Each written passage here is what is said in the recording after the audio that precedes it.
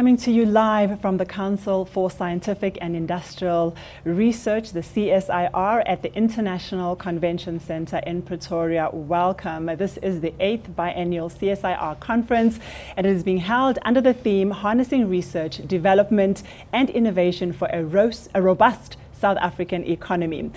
The conference brings together local and international scientific experts, academia and industry leaders, as well as members of the public, to discuss how research, development and innovation can be harnessed for a robust South African economy.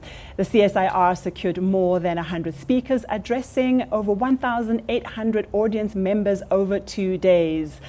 And for now, we're having a conversation on the commercialization of intellectual property in science, engineering, and technology. Africa is brimming with potential for new products and solutions originating from sound science and technology outputs. But between the potential and the commercial uptake lies what is often referred to as the Valley of Death.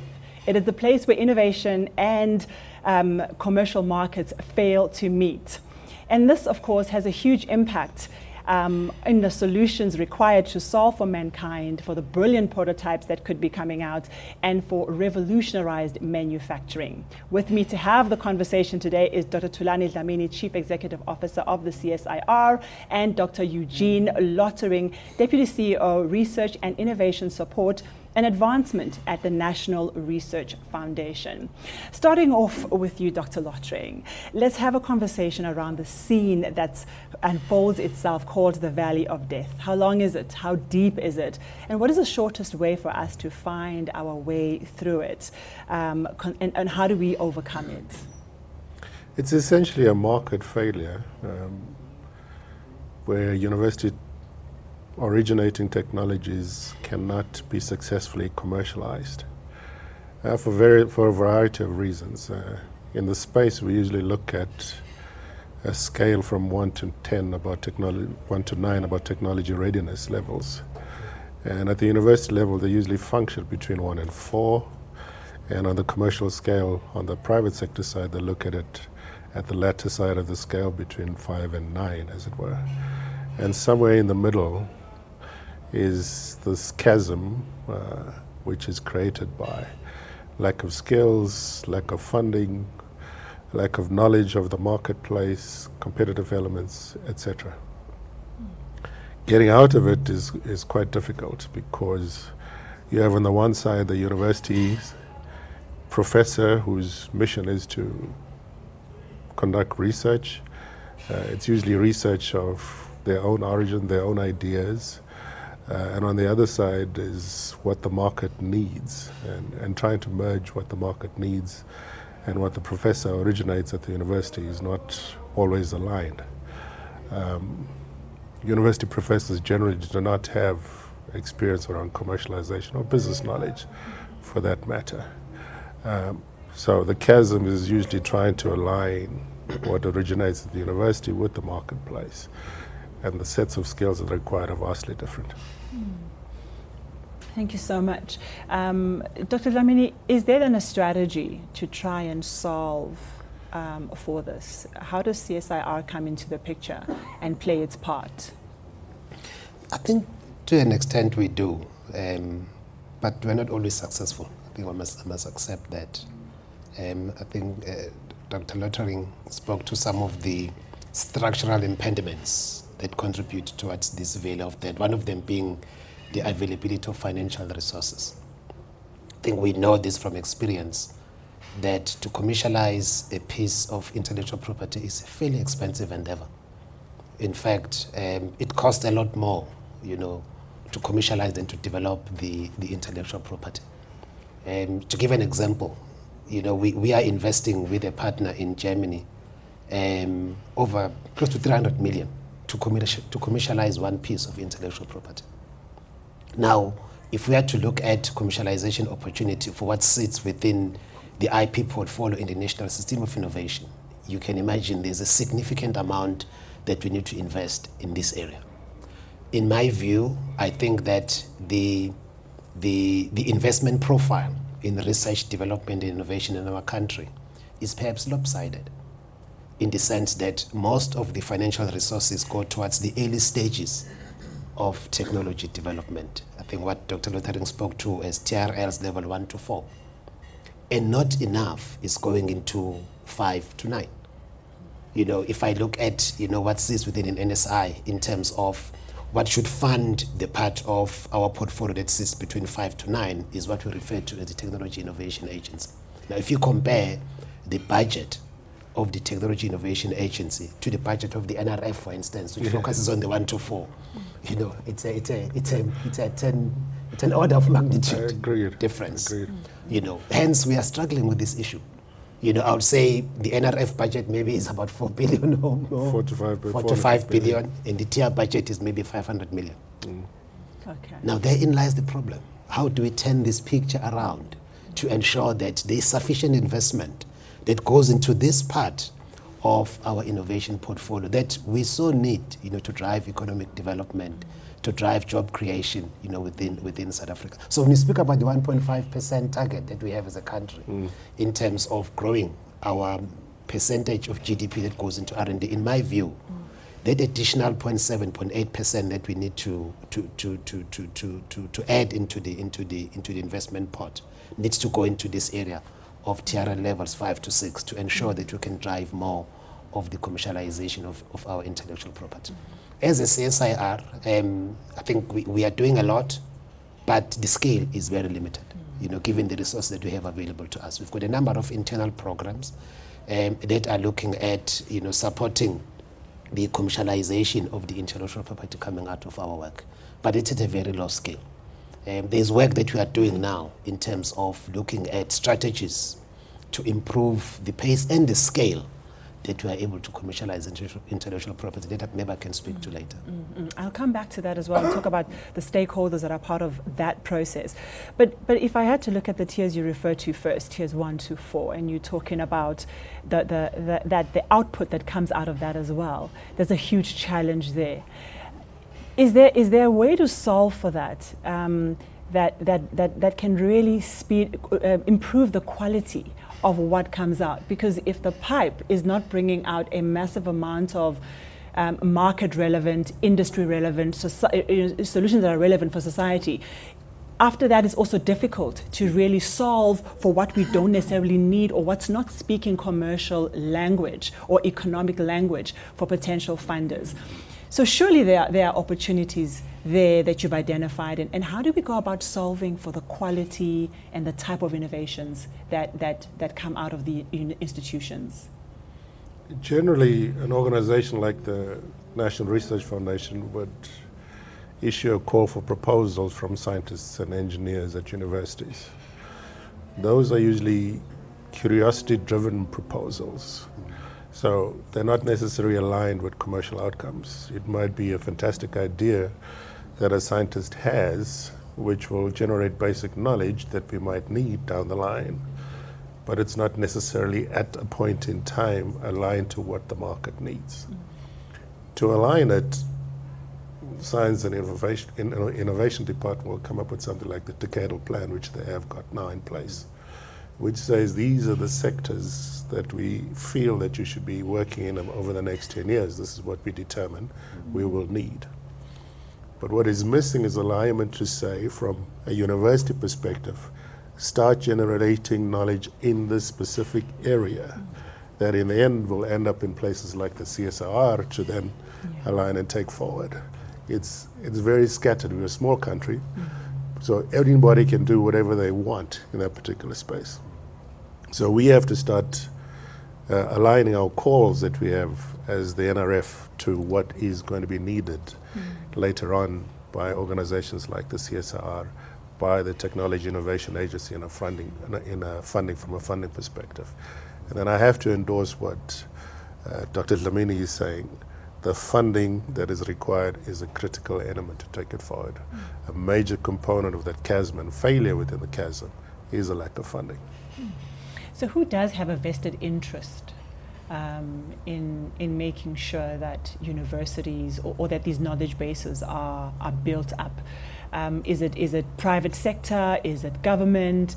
who else can put the pressure, or what is needed to really shift the mindset? I mean, if I look at UJ, and I've been tracking the universities over the years in terms of which ones are evolving in their thinking, I find, for example, in my humble opinion, that UJ has really taken strides to align their output to what businesses actually need. But if I look at the university that I went to, the curriculum is still exactly the same as what it was 5 years, no, I was joking, 20 years ago it wasn't the same. You weren't going to buy that. You were going to do a quick calculation and actually realize I'm lying. But yes, you were not going to be convinced. It's exactly the same as 20 years ago. So who has a vested interest? Somebody's got to say that they want to, heavily influence, and even if there's a commercial incentive to it. How do we shift it in South Africa holistically? Tough question. Well, the incentives are an important component of it, right? And the incentive is the funding that government brings to bear into the space. If you bring the funding into the space, we can align the scientists in the direction that the decadal plan is required. Without that, we're having a conversation with fellow scientists as what is required in the system, right? That is a critical component. You can't, for example, have the Department of Science and Innovation being the smallest department. Yet the president stands up on a podium and says science and innovation is what is going to lead to economic output, right? Yet it's got a 9 billion rand budget, half of it comes to the NRF. What else is left to take things forward? So you got to back the ideas that you want for economic development with the funding that's required in the system. Please. Maybe just to add to that comment, and I want to perhaps comment on the issue of quality that you raised, and agree with Dr. Lottering. In my view, I don't think that quality is a problem. I think that, in my humble opinion, we have one of the best minds in the world in this country. I think we've got great scientists in the CSIR and other parts, of the National System of Innovation. I think we've got enough in terms of intellectual property coming out of the system. I think the issue is around unlocking that, and to agree with Dr. Lottering's point, how do we create incentives that will entice particularly the private sector, because we know the state is constrained, to come on board and invest in the commercialization of intellectual property coming out of the NSI. I mean, for instance, the 12J incentive scheme that I understand now has come to an end, discontinued. I think it was a very powerful tool, and it could be redirected, to encourage investment in the commercialization of technology-intensive, intellectual property or enterprises.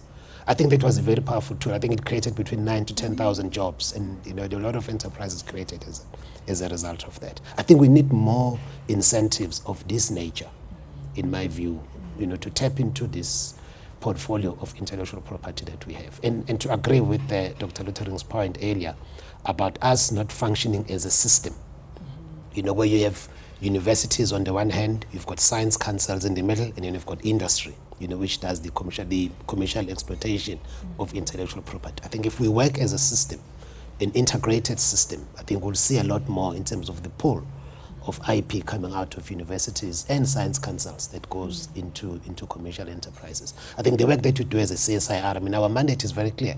We're expected to perform directed research and technological innovation. So our work is directed towards, creating an impact.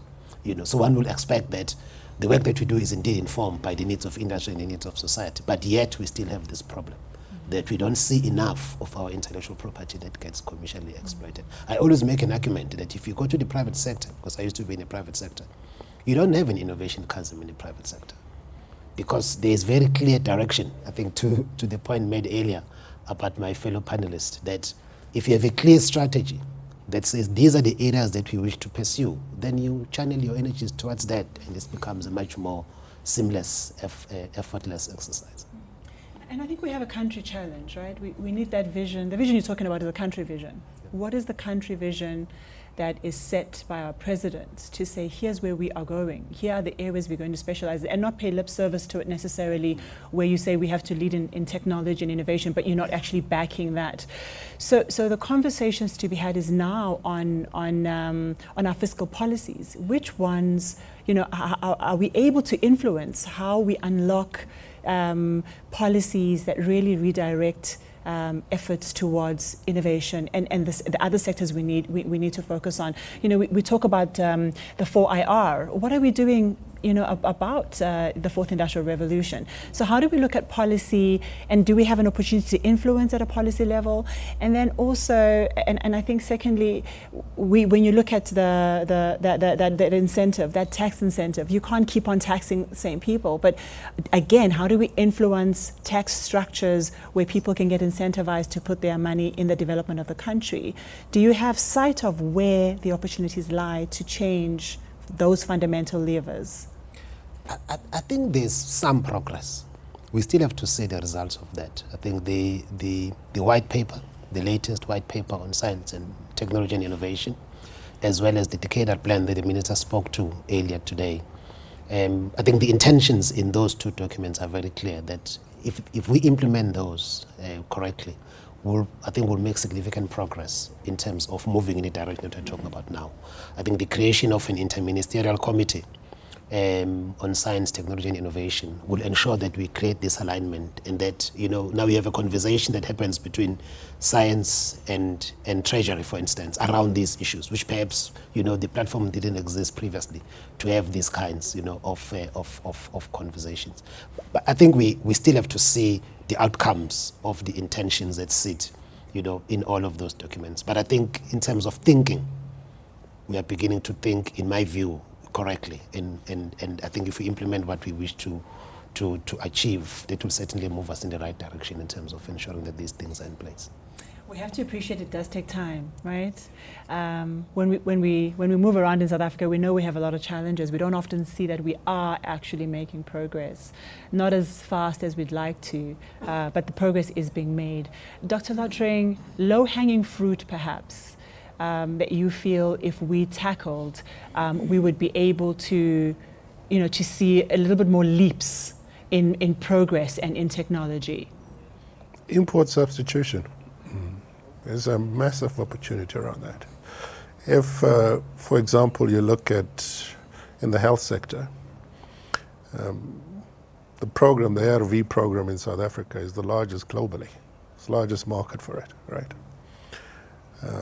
The active pharmaceutical ingredient that goes into the tablet or the capsule that you take as a medicine in the end is the actual medicine in the tablet or the capsule. That constitutes 60 to 70% of the price of the product. We import those raw materials 100% into the country. We've been doing it since we started the ARV program, right? And it's costing us billions of rand going out of the country. There's technology that exists currently that can leapfrog us forward for us to manufacture and get into the manufacturing space ourselves. It will create jobs. It will therefore reduce our trade balance going forward. There are several of these types of opportunities. A few decades back now, 2001, 2008, government had funded the creation of an electric vehicle. More or less at the same time Tesla was starting in the US. There was a fully functioning car called the Joule in South Africa, an electric vehicle. By the time the 2010 World Cup came around, we had an electric vehicle available. But there was no sufficient backing to take it forward at the next level of funding that we are especially talking about. So what's going to happen now? We're going to be importers of those Teslas coming into the country. And again, we are not becoming self-sufficient as a country. We're still going to be in the space where we are pointing technologies. So there are plenty of opportunities and expertise that is available to take these things forward. But there's the funding that is required in this gap to move things forward into the commercial space. And fundamentally, that's what we lack, right? We lack the I was interviewing one market investor. We lack now the courage as a country to put money and bet on ourselves. So we have an Elon Musk who then, who leaves the country. We do the electric vehicle. He leaves. He does it that side, and then we're buying it from him. We can't keep our own technology. We can't keep our own people. So there's something that needs to shift in the culture. It's not just about the money. If our culture was to solve for ourselves, for our communities, yes, we would start to see, and that's what he was saying. He was saying, back in the day, the gold trade was betting. You bet on a piece of land, you did not know what was underneath it, and people went wild and they bet on that. So would the Africa Free Trade Agreement, for example, be one of those signs again that shows that we are ready to produce for ourselves and to provide for ourselves as well as the continent at large? Because COVID has shown us that we should not always be reliant on external markets. So are there shifts to one, solve for industrialization? Because without that, we're dead in the water from a GDP point of view.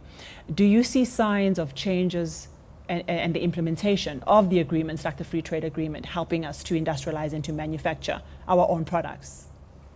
Not yet from my side. I don't know about you, but I'd like to agree with you. So let's state it as it is. Yeah, I think I fully agree. I think we need to be able to do these things at scale. And at the right pace, of course. We're not seeing enough in terms of that. But I fully agree that localization is for us something that is an imperative.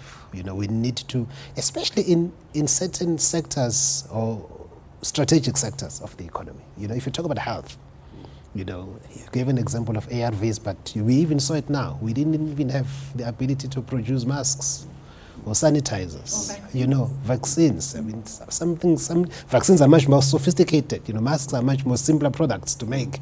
Ventilators. I mean, we got involved as a CSIR with the NRF and other players in the NSI to provide ventilators that helped us during COVID. But that should have been a wake-up call for us, to say, let's maybe strategically look at which sectors of the economy do we need to ensure that we create some level of strategic independence.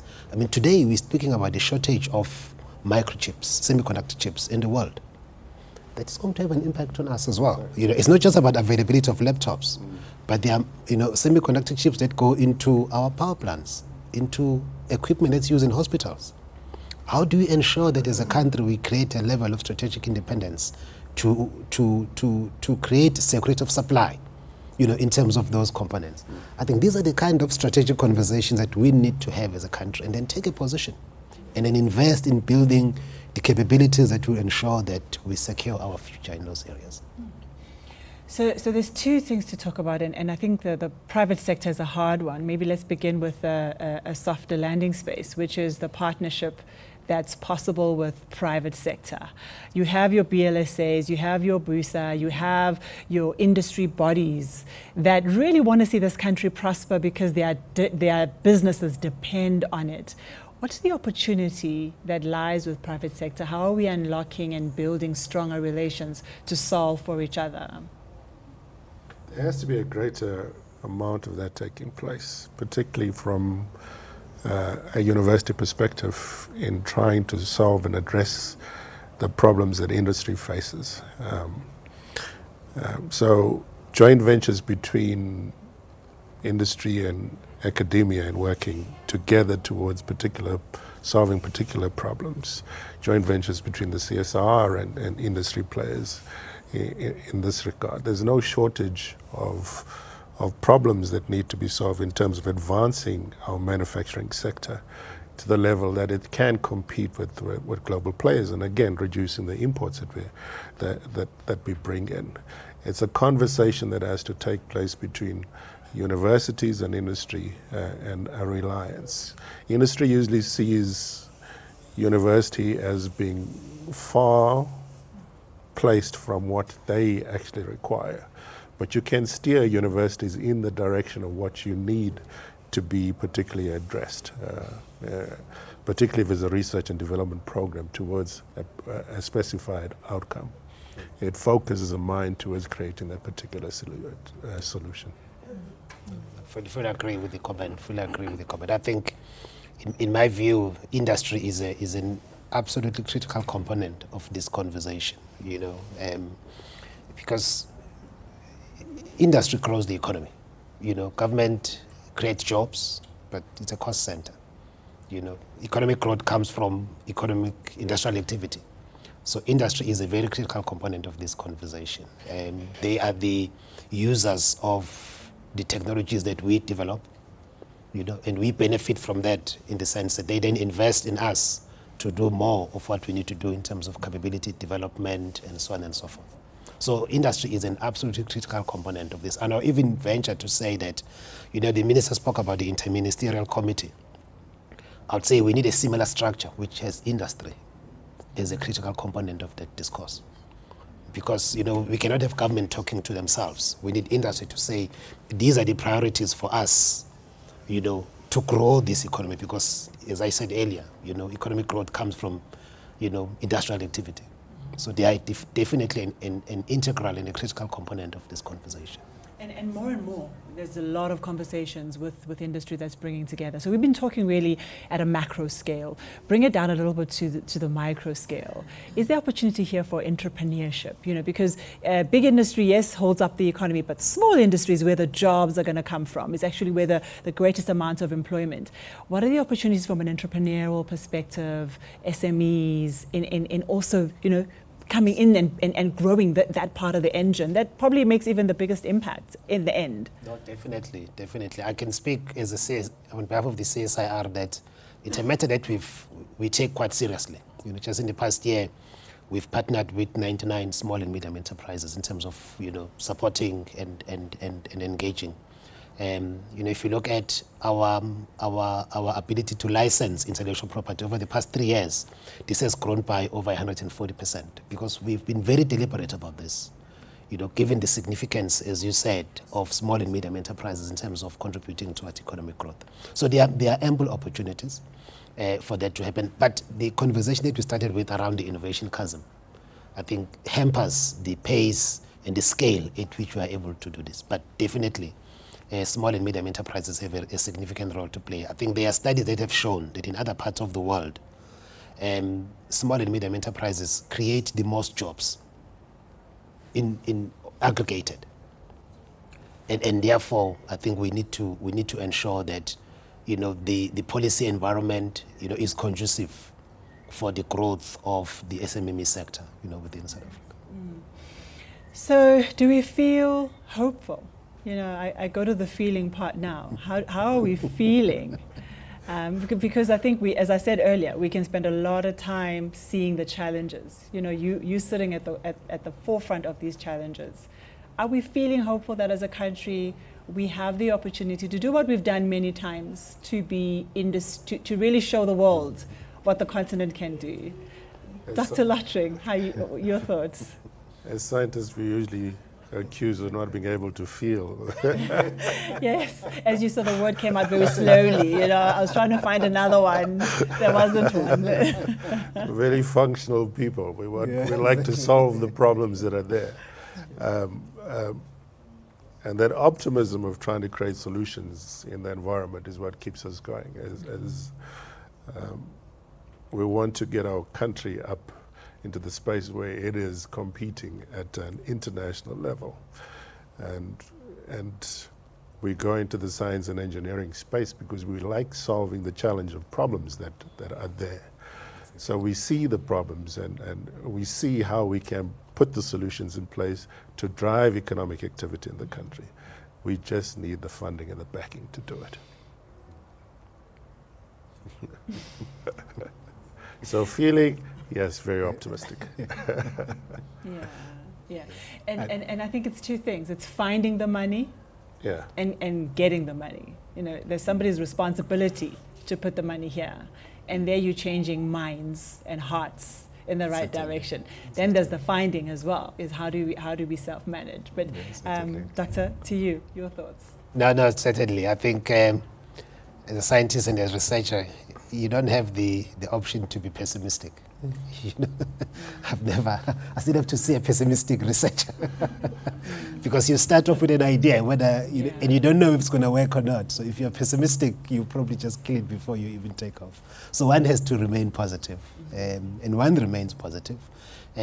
Look, we talk as if it's all doom and gloom, but it's not so. There are many good things that we have going for our country. And we understand the constraints in terms of available resources. We understand, the pool in terms of, the immediate priorities that we need to deal with. But we also need to think about the future, because the things we are talking about, a lot of them are not about solving problems today. It's about solving problems for the future. Just to give an example, we were able to respond to the COVID-19 pandemic and support the state because of investments that were made 10, 20 years ago. If we didn't make those investments, we would not have built the capabilities that we had to then be able to put the solution that the country needed, in 2020. So, the game that we are in is a long-term game, and one remains, very, very optimistic and positive. And I think the message is that, as a country, we need to then balance, our short-term needs with the long-term needs, of the country. But there's something looming in the horizon. There's something looming in the horizon that's going to be a huge challenge and a massive opportunity at the same time. That's climate change. What role can universities play? What role is science going to play? How are we going to ensure that we enable society to adapt, that we contribute to the reversal of the damage done? And I'm speaking to scientists, so I'm hoping we're all on the same page of believing. Yeah, we're on the page of believing that there is climate change looming. If we're not, it's going to throw me off completely. So I'm not prepared for that conversation. I'm completely prepared for the one that says we are going to have environmental challenges that are going to affect the poorest of the poor in South Africa. So we've had a lot of challenges, but none like this. What are we doing for our readiness, and what is required from your institutions as well as from the government for our readiness and our protection as society? Yes, we're on the same page. Again, from a science and engineering perspective, it's a massive opportunity. The transition from what we're currently utilizing in our industries into a cleaner energy base is a massive opportunity as well, because we have to, again, create the solar panels that are required to utilize sun as an energy source. We're going to, in that space alone, the efficiency of solar panels is around 22%. The struggle is to get it to a 30% or higher as an energy base. That requires intensive research and engineering that has to be done over a period of time to move ourselves there. And it's a problem that's not just a South African problem, it's a global problem. So it's a competition amongst all over the world. And that innovation opportunity is the opportunity of creating economic growth as well. Well, but a couple of weeks ago, his previous company, CSIR, had held an energy summit at their building, looking at the same transition from where they are, using coal to liquid, and transitioning from that into something much cleaner than that. But looking at it as an opportunity. It's an opportunity in the trillions of rands. But you need to start now to get involved in that particular space, so as for us to realize the long-term plan that he was talking about, to realize the benefits in the future. Do you want to lean into the question as well? No, fully agree with the comment by Dr. Lottering. And I think that as a country, we're actually doing a lot, in my view, in this space. I think on the continent, we're most probably taking a lead in terms of dealing with issues of climate change. I see some of my colleagues who are very much involved in this field are also present here, and maybe they can also comment. So I think we are doing a lot in terms of, firstly developing an understanding, of the scale of the problem that we are faced with in terms of climate change, and focusing in the region, the southern oceans and so forth. So there's a lot of work being done in that regard, but also in terms of technology development. I think Dr. Lottering already spoke to, some of the engineering intervention that we are putting in place, in this regard. I think South Africa is a very unique opportunity in the sense that we have, one of the best solar resources in the world. I think third best in the world, And the issue is how do we capitalize on that? Currently we export coal to Asia, for instance, but that opportunity is going to dwindle over time. As more and more countries move towards net zero and decarbonize. Now, our solar resource presents an opportunity for us to export energy in the form of molecules, like hydrogen, methanol, and others, using, our sun as an energy source to generate those molecules. And that's the conversation that is taking place now. The minister spoke about the hydrogen valley and, our hydrogen roadmap as a country. What we need to do now, in my view, is to start to move at the right pace in terms of getting those projects off the ground. I think we talk about a lot of these things, but we must be careful that the window of opportunity is going to close. So we need to start putting, significant investments to see the realization of some of those projects so that we can start to become a world player, in terms of this transition that we are seeing with regards to energy, for instance. And again, it goes back to the same problem, is that as much as we need to pick up our pace of innovation and research and design, the pipe for the money is squeezed. Even the money allocated from first world countries that are supposed to help the impacted countries out of which they have mined the coal and utilized for their development, and those countries have not been able to develop at the pace that allows them to be safe with the upcoming challenge. So the cry and the demand for money to be released so that this is actually done has to be increased substantially. Exactly. What is our voice in this? How are we trying to ensure that we get the piece of that? Do we also have FDIs coming into the space? Do we have the institutions rallying and making available funding to enable it? In my view, a number of these projects don't even need to be funded by the state. These can be purely run, purely commercial projects. I think the state needs to ensure that the policy environment allows for this to happen. Because I think if we are dependent on the state to invest in these projects, I think it will be very difficult, given all the other priorities. I think we need to create an environment which will be attractive for private investors to invest in these projects. I think the announcement around the increase in terms of solar power generation, for instance, and feeding into the grid, has attracted a lot of private sector investment in terms of investing in solar energy generation for the country, which of course benefits the country in the long term with regards to energy security. I think the same thing also needs to happen in terms of the hydrogen economy. I think the state needs to provide the correct policy environment, and then private sector must come in and play their part with regards to getting those projects off the ground. And this speaks to letting private sector play their part, which is probably policy and governance and probably the high-level infrastructure, and letting private sector and institutions play the role of designing and innovating and creating that market space. But we're not there. We're not there, right? We still have a state that sort of wants to do everything. But there's an element of fear, maybe. There's an element of fear of letting go and trusting that people would take care of themselves. So Dr. Lottering, when it comes to the actual allowing of innovation, oftentimes we need to understand the value of it. What is the value of getting involved, of getting products licensed, of protecting IP, building IP?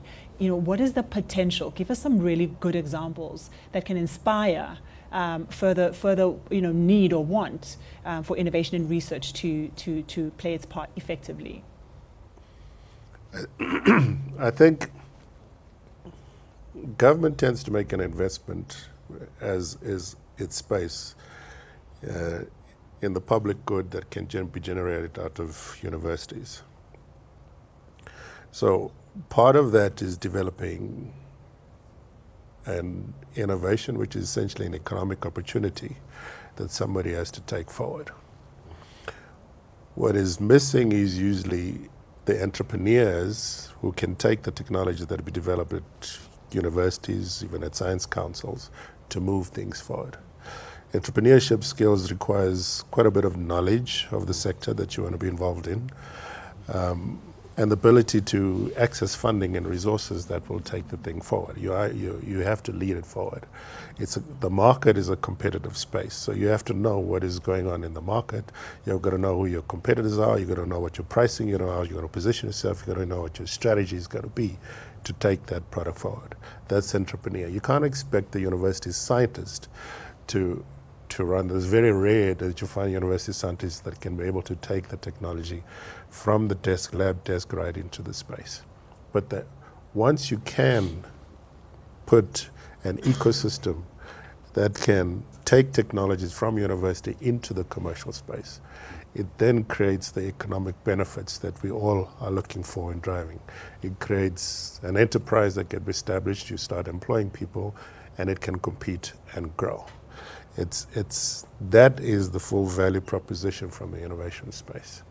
Elon Musk says, again, we go back to his example because he's on the news all the time, the new goal is lithium, right? We've got plenty of lithium in the SADC region ourselves, right? So we've got the means to put the batteries in place that are required for the vehicles of the future, for the cell phones that we use, et cetera, right? But the technology development requires funding. In the early stage of the technology development, the private sector is not going to come in, an entrepreneur is not going to come in, because nobody is going to fund it from a banking perspective or private equity perspective. You've got to move the technology to a point where it's commercially ready, where the proof of concept has been validated. Then somebody takes it up and says, perhaps maybe we should operationalize this and put it in the commercial space. It's about handing over the baton. Yes, it Literally, you've run the first race. It is a relay race. So how do you hand over that baton? And I can imagine it should be easier now if we think about technology, if we think about how people communicate. There's so many platforms where people do, research and they go out and they have a look. But it's also about where do we grow that type of an entrepreneur? Where do we find that type of an entrepreneur that can find these type of solutions, get attached to them and be willing to take that next journey to commercializing it. And then you have the industrial development zones, for example, that could nurture something of that nature. But these are huge opportunities. I mean, I didn't even realize how much opportunity there was in batteries, for example. We haven't even talked about that for our energy needs. How do we lift the lid and create that awareness? I feel embarrassed. I found out only the other day how big a role batteries play. If only we knew how to put it into our homes and utilize it. Why are we, I don't want to use the word ignorant, but we just don't know where and how do we lift the lid so that content is easily available and hopefully finds the next person to hand the baton over to. No, I think the issue of the public understanding of science is an important issue. And we have a role to play as CSIR, and we do our part to the extent that we can. But I think there's more that can be done, in my view, in that regard. I think if we talk about the issue of batteries, there's a lot of work that is being done in the country around that. There's a sad story that can perhaps relate. The chemistry that goes into most lithium-ion batteries, it's called lithium iron phosphate chemistry, was actually developed here at the CSIR. Yes. By a gentleman called Mike Thackeray. Unfortunately, as a country, we did not benefit from that, in terms of royalties coming out of the commercialization of that intellectual property. That program was stopped in the 90s for whatever reason, and we lost the capabilities that we had in terms of human resource and so forth. And I think if we had continued with that kind of research, I think South Africa will be perhaps amongst the leading countries in terms of lithium-ion battery technologies. It's a missed opportunity for the country, so it's a bit of a sad story. But I think there's still an opportunity. I mean, as Dr. Lothering indicated, we hold the key ingredient. We have the mineral that goes into lithium-ion batteries, and we can use that to our advantage. As a country, as opposed to just mining it and sending it to other parts of the world. Which is what we do now. How do we create some kind of strategic position for ourselves, given the fact that we've got access to this. So there are other materials that go into this, like manganese, for instance. We've got the reserves here, but how do we position ourselves strategically, so that we can get benefit, I think, from the fact that we have access to these key ingredients. But the point that you raise around public awareness, public understanding of science is an important issue. I don't think that you'll reach a point where you can say, I've done enough. It's an exercise that you have to continuously invest in terms of creating the understanding. This conference, for instance, is in a way trying to contribute towards that public understanding of science. The fact that it's open to the general public, it's not just scientists speaking to themselves, but we're trying to reach the broader public in terms of this kind of engagement. So, and I think those sad stories need to teach us something. But I want to go back to my timeline of what's happened in South Africa and really pinpoint what was happening at that point that made us lose, But we're trying not to have a political conversation. We're trying to have a science conversation. So I'll reserve that for another panel. So we're at a point now where we're really having this conversation around harnessing research, development, and looking at innovation for South Africa. What is the one thing you wish your stakeholders to walk away with out of having attended or having watched some of the conversations? Dr. Lottering. I would say to our government that back your people. We can provide solutions to the problems at hand. There's a significant amount of funding required beyond the fundamental research that is being done now on the applied side leading towards the innovation. Back your people. Back your people. Back your people. Yeah, and back off if you're not backing your people. I'm not going to say who must back off, but...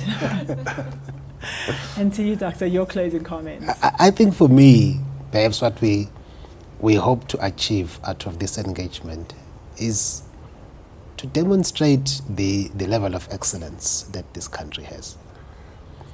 We often, focus on the bad news, and there's a lot of bad news, stories that we can talk about. But there's also a lot of good things happening. I think we are in a fortunate position that we have got expertise, world-class expertise in terms of people and infrastructure.